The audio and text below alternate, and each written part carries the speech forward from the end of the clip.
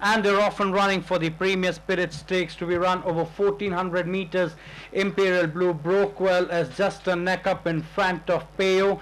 Vizo settled to run in third position. Promise kept a strap 3 wide early. Watch My Stars as towards the inside, another length and a half behind on the inside. We've got Ruling Goddess on the outside making a forward move as Knight in Hooves. Approaching the 900 meters, it's Imperial Blue about 2 lengths to the better of Peo. Vizo's running wide, further length behind as Promise kept. Watch My Stars comes next on the outside as Knight in Hooves, another 2 lengths behind as Ruling Goddess. About 5 lengths covering the field, approaching the 600 meters, it's Imperial Blue leads by 3 parts to the better of Vizo.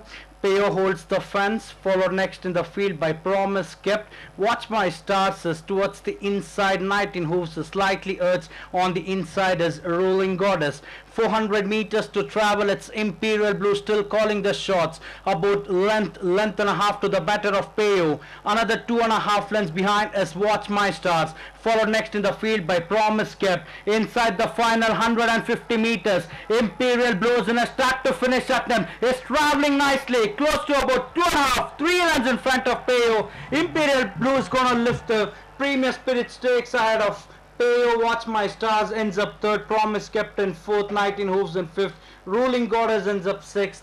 Vizo has finished last.